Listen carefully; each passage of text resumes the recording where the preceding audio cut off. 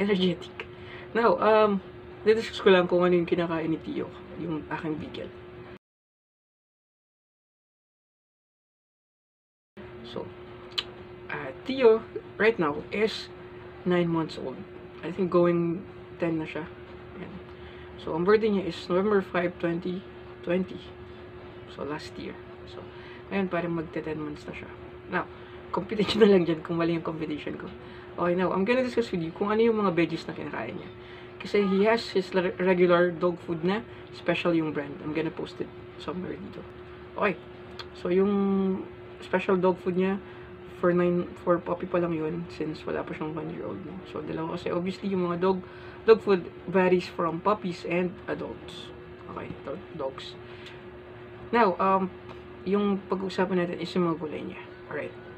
So, sabihin ko muna kung ano yung mga gulay na pinibigay ko sa kanya. Alright. Number 1 is carrots, mixed patatas, at kamatis. Yan. Yun yung usually mga stable na nandun. Yan. And then, meron siyang mga leafy. Usually, lettuce yan. So, minsan, iceberg lettuce or yung regular na lettuce na parang malaki. Yung nasa Baguio. I'm not sure what that is. Kalimutan ko. Pero yun. And then, broccoli. Yan. Pag nakaka-yaman-yaman, may broccoli siya. Now, what I do is, and sorry, minsan may rice din. Now, what I do is, binoboil ko lang siya ng magkakasama. Okay. Now, aside from veggies, ang kasama niyan is chimken. Yan. That's what for parent yung tawag sa mga chicken. Chimken. Kasi parang dog yung nagsasalita. Chimken.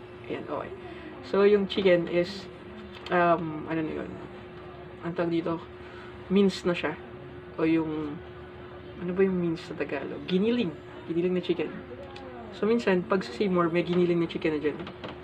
Pag wala, papagiling mo na lang yung breast, tapos papadaan sa gilingan. Now, that's what I bought every time. No? Yun, ang gagawin ko doon, nahalo ko with the veggies, tapos yung gulay, yung gulay na nga yung veggies, tapos with the chicken, minced chicken, tapos yung, rice, yung uncooked rice, syempre uncooked pa lang yun, lalagayin pa lang doon.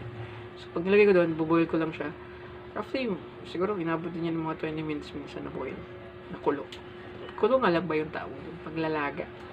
Ayan. So, lalambot na yung mga gulay doon. Now, I've learned na yung raw carrots, you can give that to dogs. Raw na carrots. Carrots lang but, potatoes, yung skin ng potatoes, if I'm not mistaken, it's harmful for dogs. So, don't give your dogs yung mga raw na yan. Kaya, matagal ko rin minsan nilalagay. Minsan, mabot pa nga 30 minutes yun yung paglalaga ng magkakasama. No? So, I'm gonna show you a photo para makita nyo dyan. After ko malaga, malalagay ko rin sa tub. Ayan. Nalaga talaga, no? Basta yung itsura nun, parang, syempre may bigas din yun, eh. So, parang may kanin siya, tapos may magulay, tapos may minced na chicken. So, lalagay ko sa isang tub na maliit lang. Actually, pag marami-rami nagawa ko, dalawang tub yan. Then, I'm gonna freeze that. If i-freezer mo yun. Pag pinreezer mo yun, pwede na siya tumagal kahit mga 1 week. 1 week yan, pinakamatagal yan. So, every time, ang gagawin mo, kuha ka ng konti, tapos, lalagay mo dun sa food bowl niya. Then, konting dog food din. So, magkasama yun. Yan. So, ganun lang usually yung kinakain niya. Dog food and then yung prepared na meal niya. So, since gagamitin ko yun, frozen yun. Kasi galing sa ref, i-freeze ko siya, i-freeze ko siya. So, hindi ko na yung itotow.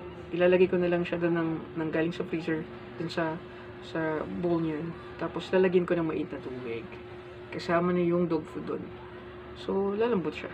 Yung dog food lalambot siya, tapos lalambot din yung So, hindi siya dry talaga, At hindi siya frozen. So, may mainit na tubig siya. Kailangan mainit para mag-neutralize yung lamig. Tapos yung malamig na food, sorry. So, ayun. So, that's it. That's yung regular diet ni Theo.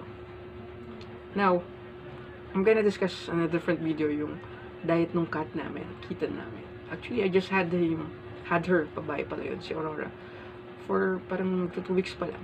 So, matagal na. Si Theo, 10 months na siya ngayon, but nakuha ko siya ng 3-month-old siya sa breeder. So, 7 months pa lang siya sa akin. 7, 8, 9, 8, 9. Tama yung 7 months na sa akin si Theo. Kasi 3 months siya nasa breeder pa siya. Okay, so hindi siya 10 months na nasa akin. Tama nga, batan nga ba talaga? November, December, January, February, March, April, May, June, July, August. Ay, 9 months, magte-10 pa lang siya. So, ganun. Basta ganun. Anyhow, alright. Thank you for showing interest in this video. I'm gonna be making some videos about my pets pa. Yeah. So, bye-bye. See you soon. If you have any comments and suggestions, if you wanted me to do any videos regarding pets, please tell me kung ano yung gusto nyo malaman. And then, we'll do that. Thank you.